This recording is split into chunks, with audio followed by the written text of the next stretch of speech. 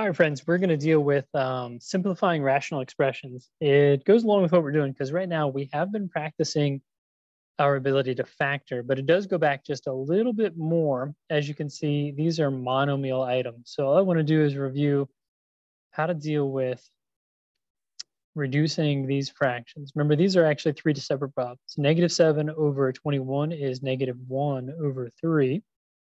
I have a squared over a to the 5th, so I have 3 extras on the bottom here, a to the 3rd, and b to the 3rd power over b is just b.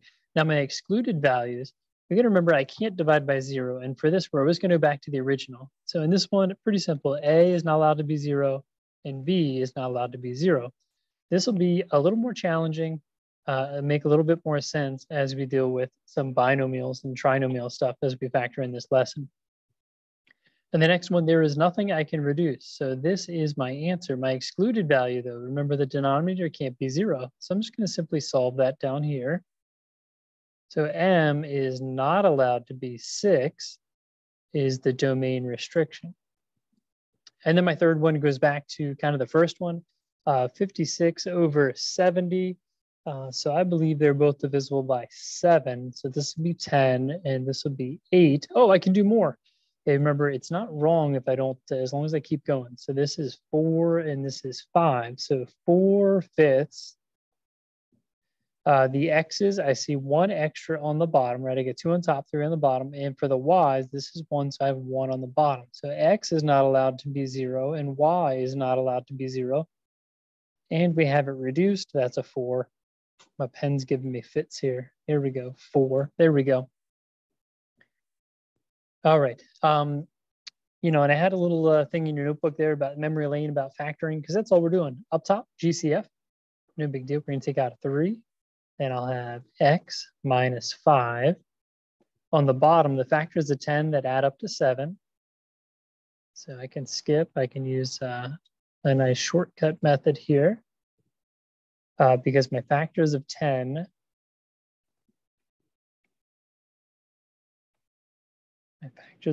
are going to be 2 and 5 because that will give me 7. So 2 and 5. The signs are the same, both negative. And then take a look here. I got an x minus 5 over top of an x minus 5. So my final reduced answer is 3 over x minus 2. That's the thing we're looking for. X is not allowed to be 2 from the denominator. I see that one. And if it's equal to 0 and equal to 0, even though it goes away, it still cannot be 5. We'll talk about that in Algebra 2, what that means. All right, in our next one, we're going to factor again. I see a 4 on top. 4x plus 4 on the bottom. Again, 36. We want them to be 5 apart. So I'm going to use 9 and 4. Okay, so I got x and 9, x and 4. I want to get -5, so I need -9 and +4. -9, +4. And again, we get to reduce those. 4 over x minus 9. Our excluded values, x is not allowed to be -4. And the other one, x minus 9, gives me +9. So those are the two things we're looking at. Remember, even if it goes away, we have to count that. All right, so we get to factor all sorts of stuff. This time I get to factor the numerator and the denominator. So up top, the factors of 3 can only be 1 and 3. So x and 1, x and 3. I want to get -2. So I'm going to use -3 and +2. On the bottom, the same signs, both going to be negative here. So I got x minus and x minus. Factors of 12.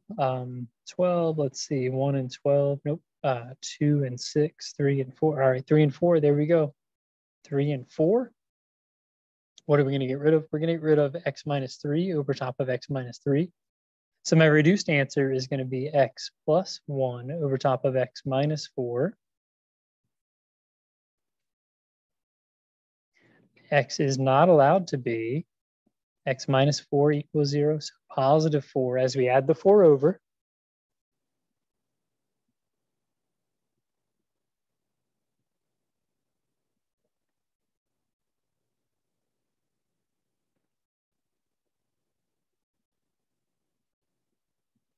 And x minus 3 is going to give me 3. The next one up top here, we have a special case here. This is a difference of squares, so that's going to be x plus 3 and x minus 3. On the bottom, we're going to take out a GCF of 2, and that's going to give me an x plus 3 left over. Look at that. That's awesome. We're going to get rid of some stuff here. X plus 3, x plus 3. So final answer, x minus 3 over top of 2. And remember, I'm only concerned with denominator. So even though it's going to go away, x is not allowed to be negative 3 as a domain restriction. So the only thing I do is make more factoring. We're not doing anything new here. So factors of 4 that are 3 apart, well, that's 1 and 4. 36, that adds up to 13. That's 4 and 9. And sometimes if I get stuck and I'm not sure what factors to use, try and do 1/2 of the problem, like the numerator versus the denominator, because hopefully I'll get some things that match up here. So here we're going to go with, I'm just going to change these to x's if my pen will work temporarily. Okay, so x and 1, x and 4. All right, and for the numerator, I need different signs. So negative 4 plus 1. On the bottom, both negative. X minus 9, x minus 4. So I'm going to get rid of my x minus 4s. That leaves me with x plus 1 over x minus 9. X is not allowed to be positive 4, positive 9. Remember, I'm constantly thinking about solving these. Equal to 0 and equal to 0. And that's how we're going to get those domain restrictions. All right, one more to the right here, n plus 5. So I'm hoping I can use an n plus 5 again. That leaves my other factor is n minus 4. And that does work out. But this one's a little bit weird. What's left up top? Remember, if I divide 5 over 5, I get 1.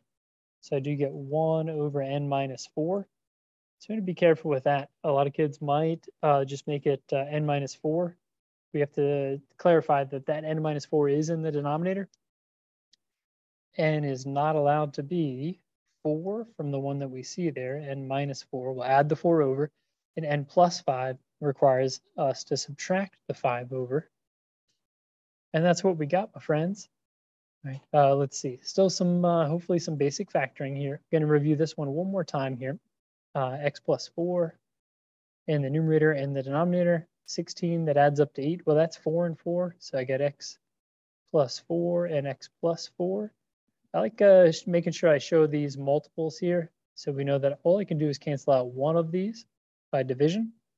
So again, I get 1 up top because nothing's there, and then x plus 4 in the denominator. My domain restriction, x is not allowed to be negative 4. And that covers both of these because they were the same thing. I don't have to write it twice. If you do, I won't mark it wrong, but somebody at the state level might, because they're like, I didn't write it twice, or he wrote it twice, there she is. All right. I understand what's going on here, and I understand how you kids think about it. Oh, one more here.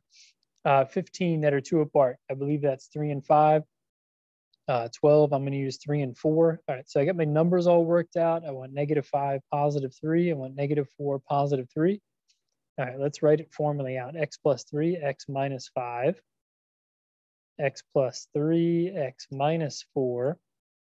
So all of these had this a value of 1, which makes them a little bit easier. So here's my answer, the simplifying the rational. But x is not allowed to be. Add the 4 to get 4. And what, plus 3, so we're going to subtract the 3. So 4 and negative 3 as my domain restrictions. Domain restrictions. All right, so that's what we're going to work with. So really just each problem turns into multiple, but nothing new going on, right? You know how to factor. We know how to reduce fractions now. And also we could solve these one-step equations down here on the bottom. So nothing new. We just got to make sure we label them as what they are. They're domain restrictions now. All right, thanks for playing along, and we'll keep working on it in class.